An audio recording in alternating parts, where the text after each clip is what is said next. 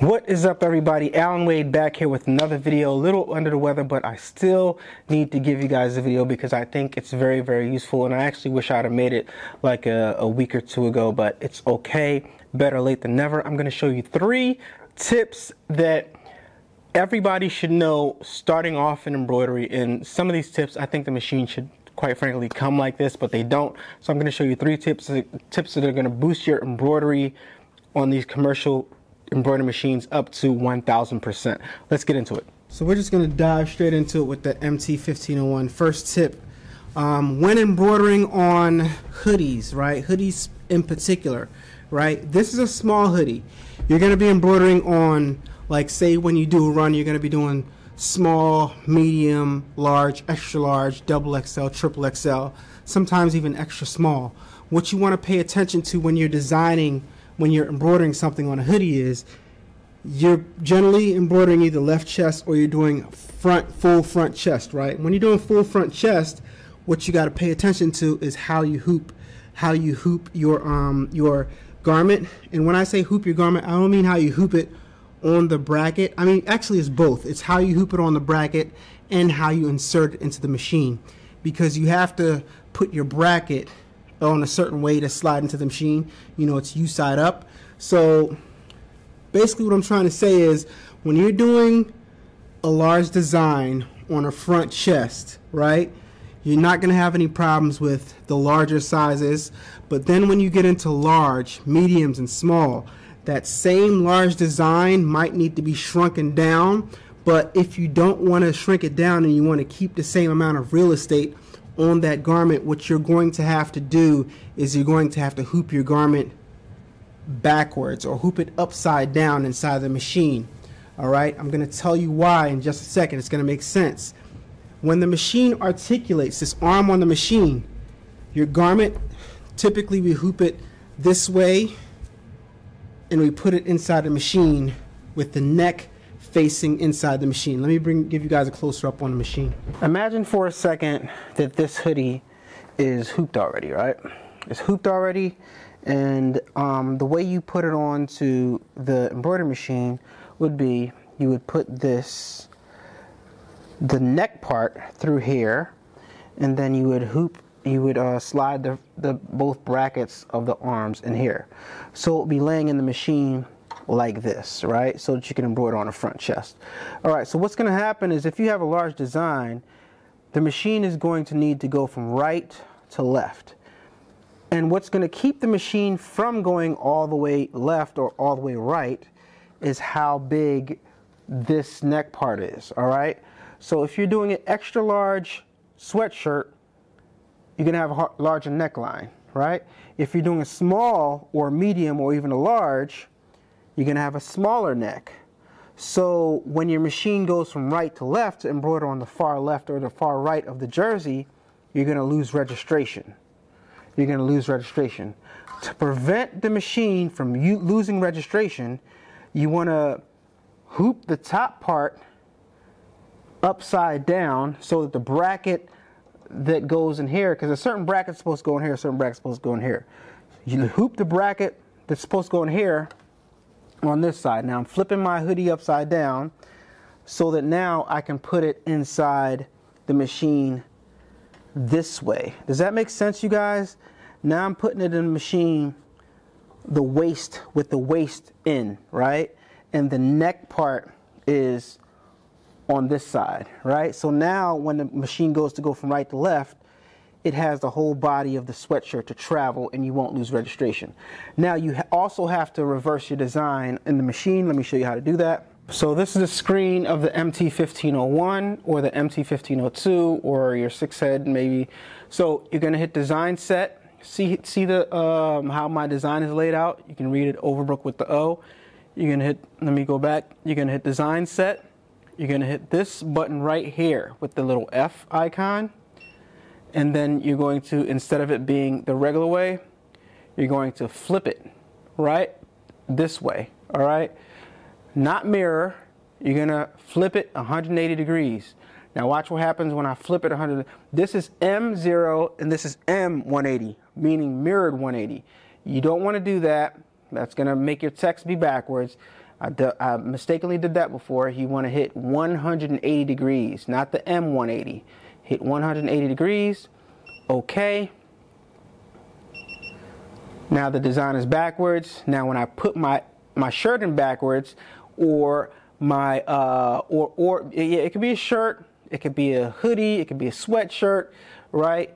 Crew neck, whatever. You put it in backwards. Now the small part is down here, and when the machine needs to articulate all the way to the right and all the way to the left for this part, it's going to have no problems because the neck is all the way on this side versus the neck was on this side before of the machine, all right? Does that make sense? The neck was on this side, but now we put the neck on this side, so now the machine can go right and left and not lose registration, all right? So that's tip number 1. I'm hoping that that was helpful and it made sense to all you guys. All right, now we're going to move on to tip number 2. Tip number 2 is a scenario-based type of thing, all right? And it happened to me before, and sometimes you can not know what to do or not know how to align things back up. All right, so tip number 2, scenario-based. You're embroidering a design, something happens, you're embroidering on a cap, because this is the most common time when this is going to happen. It can happen on flats too. You're embroidering something, and you get a thread break or a needle break, or your bobbin runs out and you need to change the bobbin, but say you're doing hats and your cap, the bobbin ran out at a point where the cap was all the way to the front, and it's hard to get it out, right? It's hard to get it out. The only way to get it out is if you can scooch it back a little bit, right? Scooch the machine back a little bit or forward a little bit. Now, what's the problem with doing that? We don't want to do that, because if you do that, now you lose registration. You lose the point where the machine last left off. So when you change the bobbin, you want to get this out of the way so that you can get the cap out, or you can get the sweatshirt out, whatever case it might be, and you can comfortably change the bobbin, right, which this one needs to be changed, comfortably change the bobbin, put a new bobbin back in, put it back in, and get going again. But how do you get going again when you just move this? You just move this and it's not in the same exact spot. Well, guess what? If you ever press this button right here, right, or that button right there accidentally, and you want to get back to the point where the machine left off, where the machine last started embroidering, right, last stopped embroidering, all you gotta do is hit this button right here. And it's not doing it right now because I'm not embroidering, but all you gotta do is hit this button right here, and that will take you to the point where the machine just stopped, right? You got a thread break, you got a needle break, you got the bobbin stopped. Anything that happens, you're gonna get a T break. It's gonna say T break, no matter what it is. When that happens, you can move this around all you want. You know, change the needle, change the thread, change the bobbin. After you're done, hit that button right there. The machine will move right back to where it left off. By the way, guys, if you are in the market to purchase a Ricoma MT1501 or MT1502, any 6 heads or anything like that, use my Ricoma affiliate link down in the description below to purchase your machine. Even if you're not ready to purchase and want to ask some questions, use my Ricoma affiliate link, fill it out, and an associate will be in touch with you to answer any questions that you have. No pressure, no obligations. And then when you're ready to purchase, you can go ahead and purchase. And the link would have been already used. The inquiry would have already came from my link, so I'll still get the small commission on that sale, and it helps the channel out a whole lot. Thank you. Third and last tip that I think is very, very helpful, and probably one of the most helpful. Actually, all of them are equally as helpful, but this one, I really think the machine should come like this, but they don't. This one is going to help you guys master caps and stop the problem, the flagging problem, the problem where the machine is going up and down, and if you didn't hoop it correctly, or even if you did hoop it correctly, sometimes it's going up and down, you hear clack, clack, clack, clack, clack, flap, flap, flap, flap, flap. It's going to stop that problem altogether, and it's going to tremendously increase your hat output potential right here. All right, this is going to help you out a lot. Watch this. All the machines should come like this. Mine is already set up, but I'm going to show you guys how to set yours up. So first of all, you got to set your machine up for this. I would set all my needles to this. So, you know, I'm on needle number 2 right now. Let me move to needle number 1 for whatever reason. All right. So if your screen is like this, the first thing you're going to do is you're going to hit the needle button. Right? The screen changes, then you're going to hit the 180 button. Now, when I hit the 180 button, the embroidery foot, right? The embroidery foot is going to come down and stay down. You got to be on this screen to do that. You hit the 180 button, the embroidery foot comes down and stays down. I'm going to hit it. And the foot came down and it stayed down. All right? Now is the point where you're going to adjust the foot. If you didn't adjust the foot, you're going to have a nice space between the plate and the foot, right? I'm not going to adjust mine because mine is adjusted already, but I'm going to show you how to adjust your foot so it's closer to the plate. You want it, they say, I've heard that you want it like, you want to be able to put like a credit card in between there, in between the plate and the foot, and that's the proper distance. I like to get it a little bit closer than a credit card, just a little slight distance off of the plate. What that does is that makes the foot comes down, hold the fabric in place, the needle goes through, needle comes out, then the foot comes up, and that's the pattern that your embroidery happens in. Foot comes down, holds the fabric in place, needle goes through the foot, does its thread thing, comes back up, foot comes back up. That happens real fast. Now when the foot is too far away, it goes down and it pushes down the fabric a little bit. Then the needle goes, penetrates the fabric and comes through, but if the foot is not pushing that fabric down, it's going to create a flapping effect. You want to avoid the flapping effect, all right, because that's what causes you to lose registration. Now you just slide this cover over, loosen up whatever needle you're working on, loosen that up with a Phillips head screwdriver. Once you loosen that up this way, that's loosen, lefty-loosey, bring the foot down a little bit in the position that you want it to be in, and then tighten it back up in that new lower position, right? Then you go back to the screen.